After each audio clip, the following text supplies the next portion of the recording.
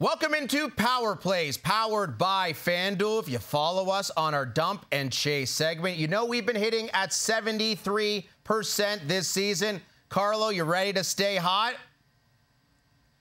Got my sunblock ready, AK, because I don't want to get burnt, so let's scroll. Lather it on. 2 minutes. Let's rock. The news of the day, Patrick Kane signing with the Detroit Red Wings. They were plus 114 to make the playoffs before this signing. How much do you think this moves the needle?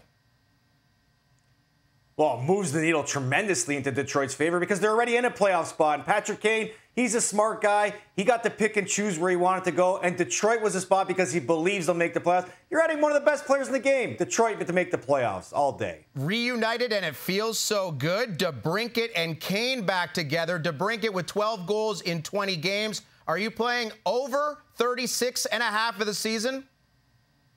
I absolutely am. I don't know who's got a bigger smile on their face today, Patrick Kane or Alex DeBrincat, because DeBrincat's 2 40-goal seasons came alongside playing with Patrick Kane, and I just think that as good as a season that he's gotten off to so far, Patrick Kane is going to boost that even more. Let's talk about Sam Reinhart, who is tied for the league lead in goals. He's plus 200 to score tonight.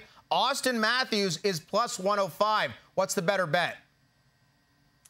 I think the better bet is Sam Reinhart. You're getting plus 200 value for the guy that's scoring more consistently. Not to say Austin Matthews can't score, but he's doing it in bunches. So give me the value with Sam Reinhart. Carlo, neither Max Domi nor Josh Anderson have scored yet this season. Who gets on the board first?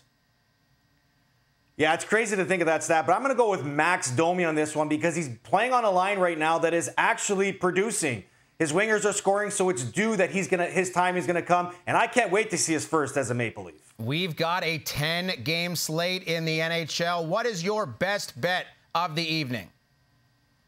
Spicy board, AK. I don't like to bet big favorites, so I'm going to put 2 big favorites in a parlay. Vancouver at home after getting called out by their coach, playing Anaheim, who's lost 6 in a row. And Minnesota with a new coach bump after their firing yesterday, both in a parlay, paying plus 130. That's my play of the day. Love it. This has been Power Plays, powered by FanDuel.